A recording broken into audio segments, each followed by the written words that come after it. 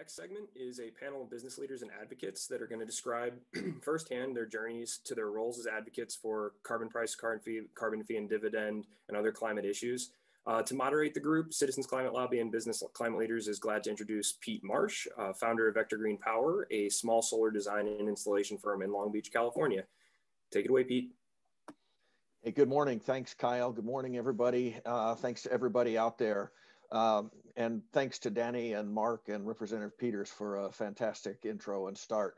I'm just delighted and humbled to be here serving this great audience and this great panel. My solar business is a third career for me, a favorite after two great earlier careers, 25 years of Coast Guard active duty, 10 years in defense contracting. As I was transitioning into solar, I was doing it to help the climate, and I was looking for a group that could help me refine and amplify my voice as an active advocate. And when I learned about CCL, I knew I had found it. Then a year ago, I found BCL, and boom, I feel like I'm punching way above my weight class when I work with people like this panel and all of you. And we understand, many of us have understood the importance of business involvement, and Danny just reinforced it brilliantly in his presentation. So our three panelists today, Mike Mielke is with the Silicon Valley Leadership Group. He's their head of public policy. And the part of the title that I really love is Senior Vice President of Climate.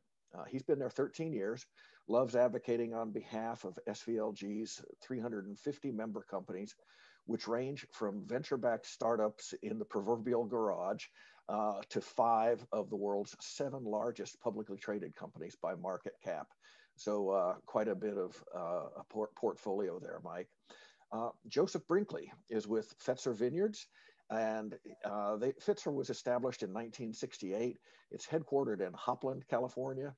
And Fetzer Vineyards is a leading U.S. marketer of wines and spirits with a focus on crafting wines made from sustainable, organic, and biodynamic grapes. And they're the largest winery in the United States to be named a certified B Corporation. So Joseph is Fetzer Vineyards' head farmer and a recognized leader in regenerative wine growing. And finally, Geraldine Link is Director of Public Policy for the National Ski Areas Association, which represents over 300 member resorts in 37 states. They account for more than 90% of the skier and snowboarder visits nationwide. Geraldine points out that the skiing industry has been concerned about climate change since long before many others, and may in fact be the canary in the coal mine for other industries. So 2 of our panelists spend a good part of their time advocating on behalf of their member companies. And the one whose title is head farmer probably well represents the other end of the spectrum, perhaps closer to where many members of our audience would place ourselves. I'll mention very briefly that while we in Citizens Climate Lobby often use the term lobbying to describe our own work, because our group proudly uses that word as a self-descriptor, but to differentiate that we are not K Street rich lobbyists, we are citizens. But Geraldine and Mike both, a lot of people would think they are professional lobbyists, but they actually don't. They are not registered lobbyists in the sense required by the federal government. So they also, like us, are advocates. So anyway, welcome everybody. To open up, I'd like to start with Geraldine and Mike. Many of the small and medium business leaders out there may find ourselves intimidated by the idea of engaging members of Congress. When you started out as an advocate, were you similarly uncomfortable? What can you suggest that would help other business leaders expand our comfort zones when talking to legislators? So I'll jump in here, if that's okay. And I would say, I perhaps was a bit intimidated at the start because Washington can be an intimidating place. But one of the things that I like to tell my members is that members of Congress really want to hear from you. You employ maybe tens or hundreds or thousands of people in their district or in their state. And more than anything, they want to know what's going on in the trenches. And they want to hear your story. I think that's something that you'll hear from this panel a lot today. When a ski area from California, for example, shares that its property insurance premiums quintupled in 1 year due to wildfire risks, their representative is going to hear that. And they're even going to repeat that story. It's going to make a mark, and it will, be with them when they're thinking about future legislation. That's great. And what a great story. Mike, how about you? Yeah, I think Geraldine knocked it out of the park. I would just say that what they want to do is they want to hear from the job creators, and they want to hear what is either going to help or what is going to hurt the job creators and the folks that underpin a vast portion of the U.S. economy, and that's small and medium-sized enterprises.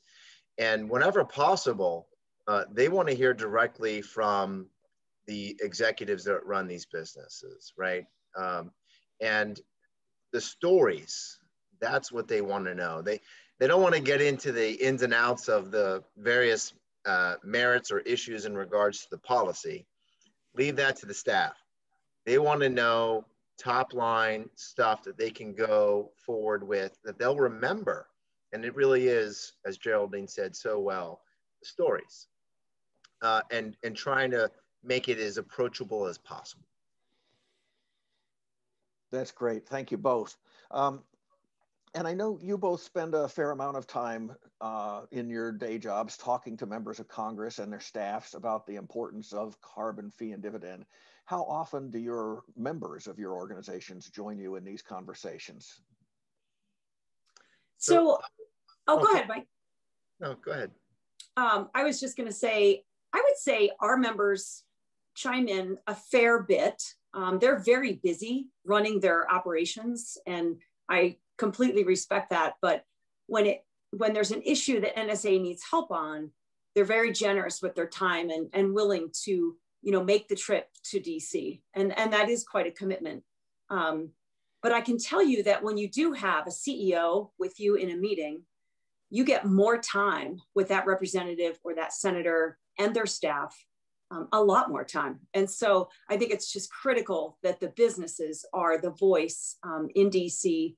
And of course, the government affairs team at an association can help facilitate those opportunities for businesses. But it's really critical that the business be the voice in Washington. Again, she knocked it out of the park. I'm just going to say ditto. She covered all the bases. Whenever possible, as advocates, that's our job. Our job is to do all the spade work. But whenever we really want to drive home a point or make as big an impact as possible, it's putting our members, and especially the member executives, forward to have those conversations. So it'll happen at key points during the year, right? And on key occasions or in key hearings or things like that. But otherwise, all the spade work that goes on in between that is up to Geraldine and I. Awesome, thank you. So now, Joseph, I certainly haven't meant to leave you out.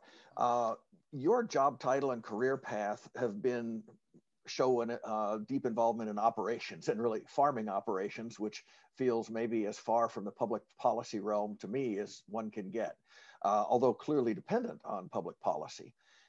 Have you ever advocated for legislation previous to this? And if so, how did you get started?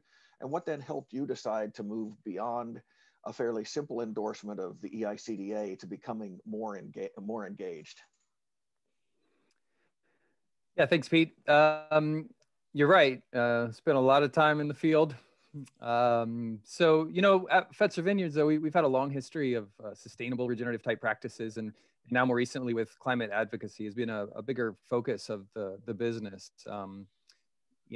As Geraldine mentioned, we're quite connected to climate change. We've had big fires around us. The climate is directly impacting our business, farming operations and such. And we've seen that it's a real and concerning risk to the business.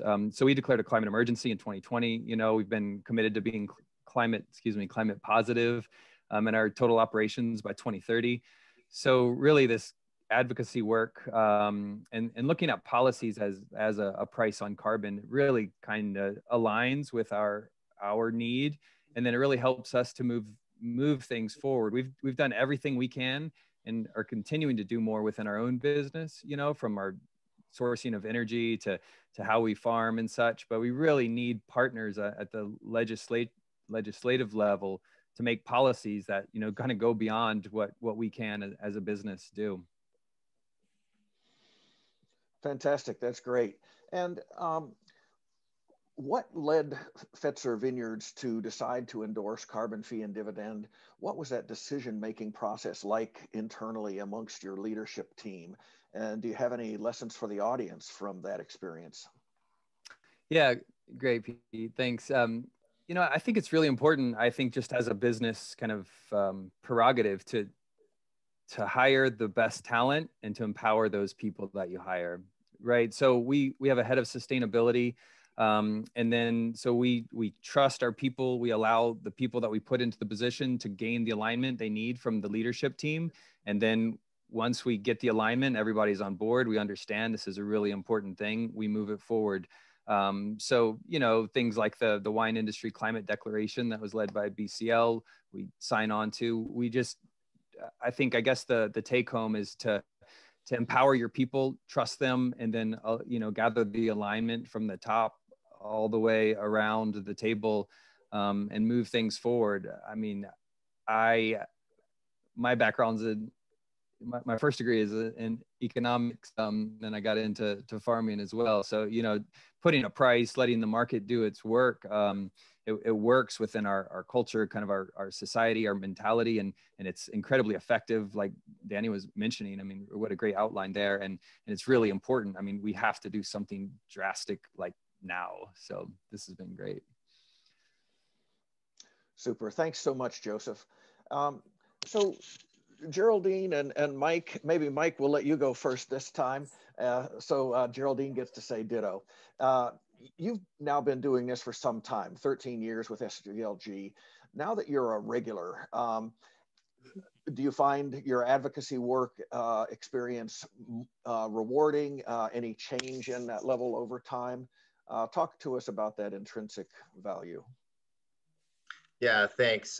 I think it's just like anything else, right? So practice, the more you practice, the better you get. The more you do something, hopefully over time, the better you get at it.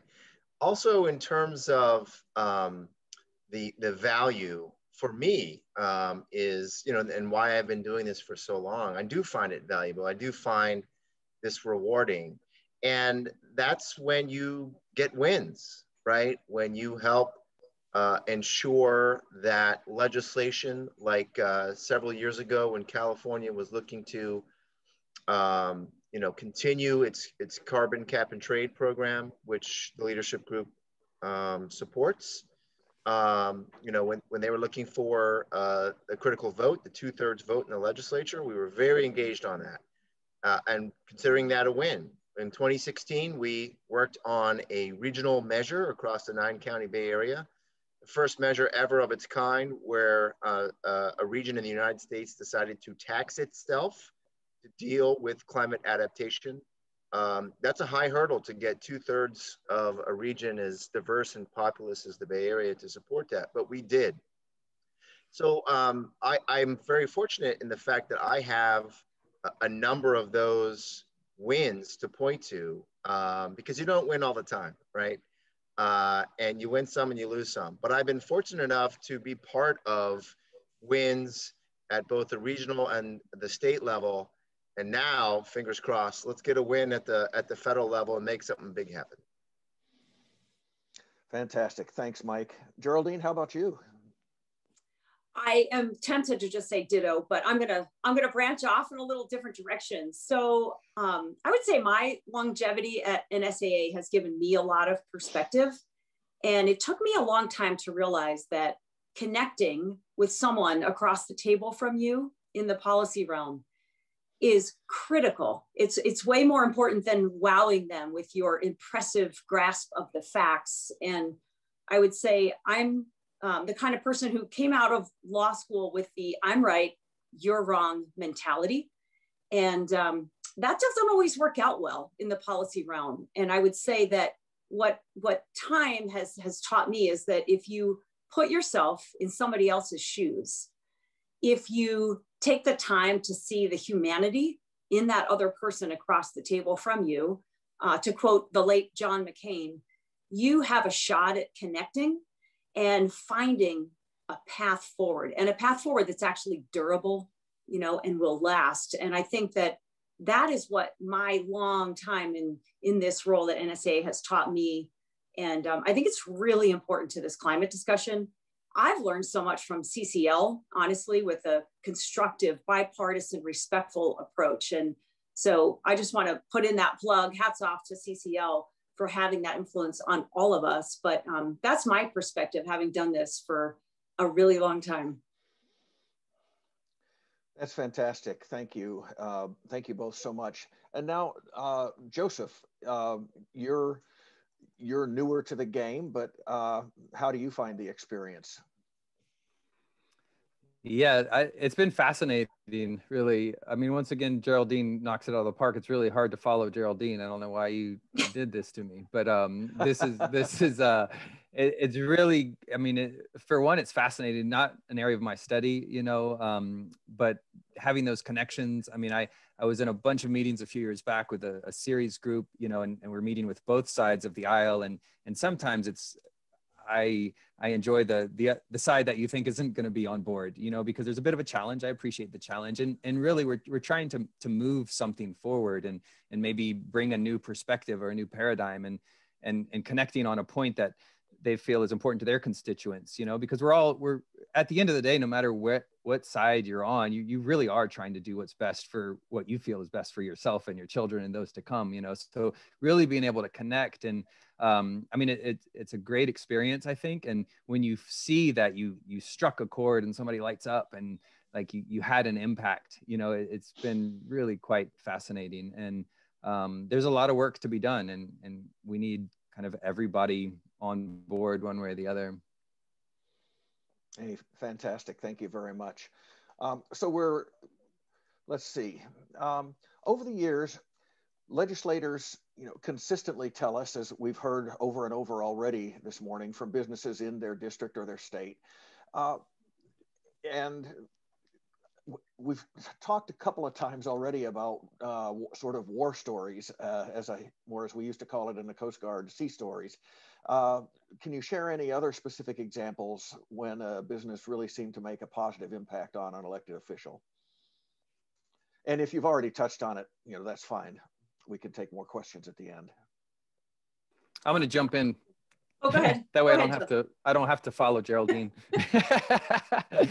So a couple years back, I had the opportunity to meet with all of the agriculture committees from both houses and from both sides of the aisle, if you will, and we're really advocating for more climate smart agriculture practices, because we feel like there's an incredible impact, not only to reduce emissions, but really to start bringing the carbon from the atmosphere and put it into the soil, where it's an incredible benefit. So we've done some studies, we've had some research that we've commissioned and looking at that, how our farming practices really can move this, this carbon issue that we're all facing, and to be able to connect and more on a one-on-one basis with these committees and these members, and to see that they're totally interested and they really like was already said, they want to hear your stories and they want to hear from you, and to show that, we've been farming this way and this is the results we've seen, but we also have research to back up all that we've been saying, and just to have the eagerness of like, oh, can we see the study? Can we see the data? Like, this is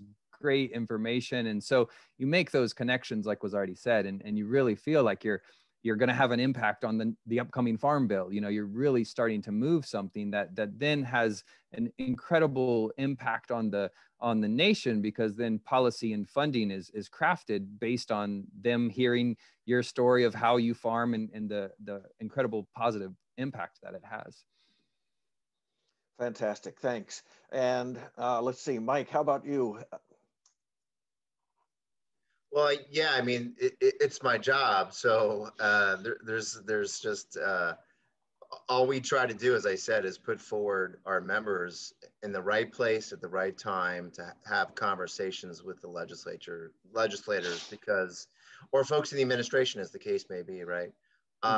Because, you know, as we've all talked about, these are the job creators. These are the folks that are responsible for, you know, a huge portion of the you know, the U.S. economy. And so they want to hear directly from them. So yes, every single time. I mean, I'll tell you, at the end of the day, having me go in and talk to them is good, but having a business leader go in and talk to them is great.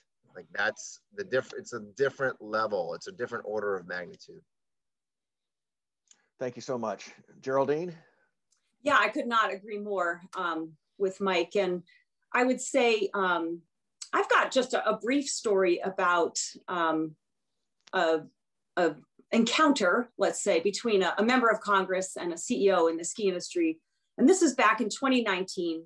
And as Danny Richter pointed out in his wonderful presentation, we've really come a long way in the last 2 years on engaging Republicans in Congress on climate change. And so back in 2019, Representative Scott Tipton, who represents the western slope of Colorado, or did at the time, he's a Republican. He invited the CEO of Telluride ski area, Bill Jensen, to come and be part of a field hearing on wildfire risks. And Bill Jensen said, I will come to this hearing on wildfire risks, but if we're going to talk about wildfire, we have to talk about climate change too. We can't leave that out of the discussion. They're inextricably linked. And Representative Tipton at the time said, okay, I will let you talk about that, and we'll expand the scope of this field hearing, which was a big deal at the time. And so Bill Jensen made that trip to Durango and talked at that field hearing. And then 4 months later, Representative Tipton, who's the co-chair of the Ski Caucus in Congress, decided to have the first ever climate change roundtable of the Ski Caucus. And I've been, working with that caucus for 20 years, and we've never had a roundtable that was only on climate change. And so it was a really big deal. And the first person who Representative Tipton invited to come to that roundtable was Bill Jensen from Telluride. So I think that's how this goes. Those small steps turn into bigger conversations, trust, and good things come from that. So that was just a great impact that I witnessed, and it really energizes me to find more of those kind of opportunities. Wow, I got all tingly. That was fantastic. Thank you. So I think my last question, I think we've really pretty much covered it already, but if you have any final words, let's go ahead. And it goes back to the sort of the heart of the title of this panel. Why is it that businesses, especially small and medium, are so important to engaging members of Congress? And if we've already covered it all, feel free to just say so. But if you have any other tidbits, now's the time. And then I think we'll have time for some questions. Quick 2 points. They often hear from the folks that I represent. They don't often hear from small and medium-sized business owners. So that's super impactful because it's not the usual crowd.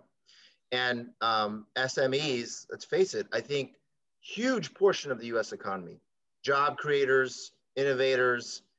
It's the it's such a driving, dynamic force in the U.S. economy, and because of that, they have a bigger microphone than maybe they realize. Fantastic, thank you.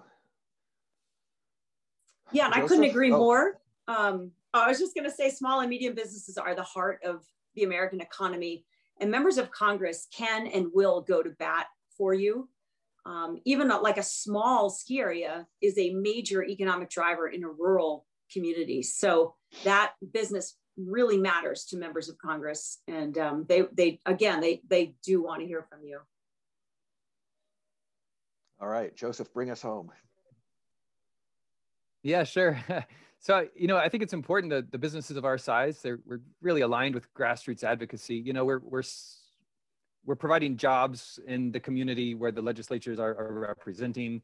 You know, we have the money in, the money out. The people are living there, working there, playing there.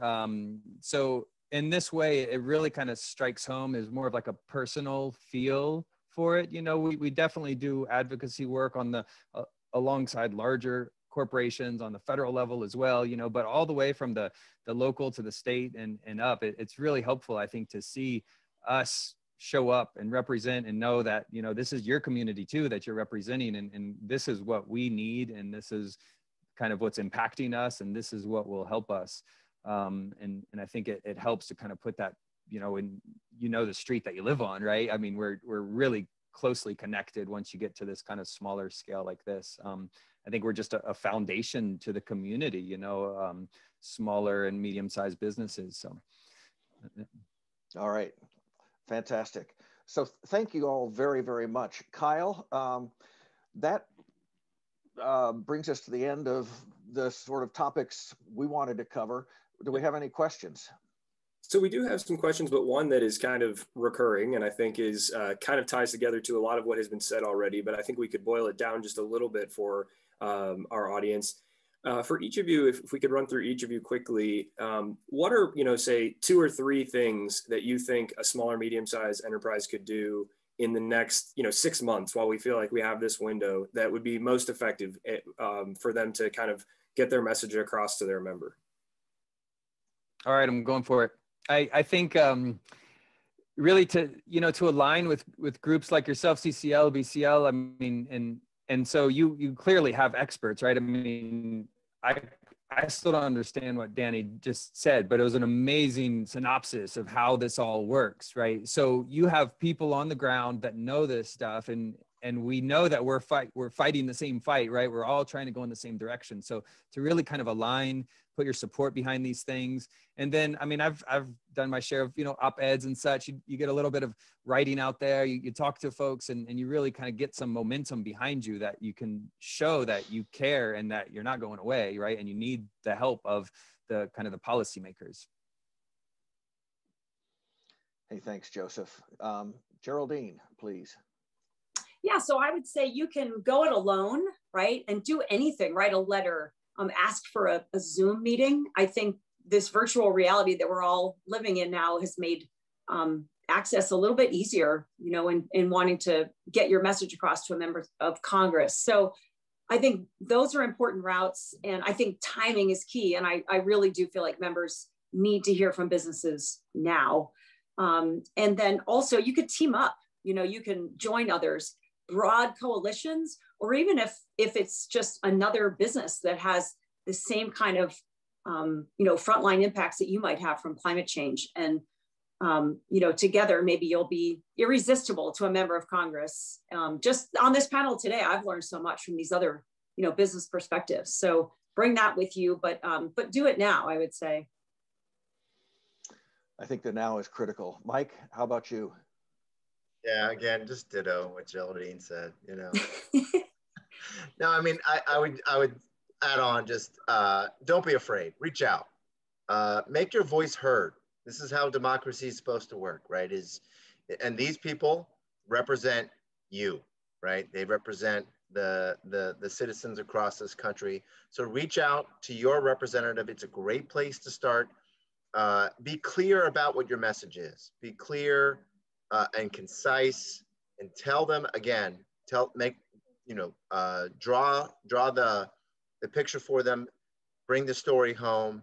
And lastly, yes, strengthen numbers whenever possible. Join with groups that you think represent your interest and you feel alignment with.